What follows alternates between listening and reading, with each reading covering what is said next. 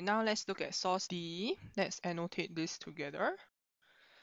So source D is adapted from an article by a lady who is the editor-in-chief of Mina magazine. Okay, so this particular provenance doesn't really tell you much, but it's fine. So now let's look at the source itself. Okay, it says treating brown face as just a joke. Okay, so about the whole brown face saga that we had, right?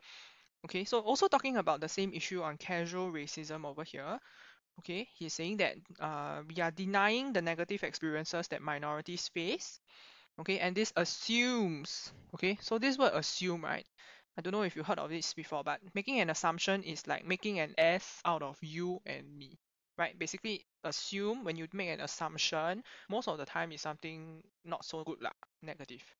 Okay, so uh, yeah, so treating this as just a joke assumes that all things are equal and therefore can be made fun of equally as well. That's what people assume. Okay, but brown face actually is you are already using an already disadvantaged minority as the butt of a joke. Okay, so I don't know about you, but this paragraph alone to me already is very, very negative. Okay, then paragraph 2 continues to say the way minorities get shot down when they speak up against racism is a reminder to not disturb the existing situation, but that is what threatens our social cohesion. That's one main point.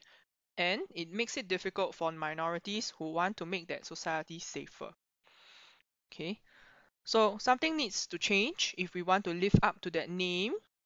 So you see over there, something needs to change, right? So again, that's like a turning point in that sentence, so to speak. Okay, live up to that name where Singapore prides itself on being a multiracial society, or else we will see another brownface incident in the not too distant future. Okay, so that again is negative.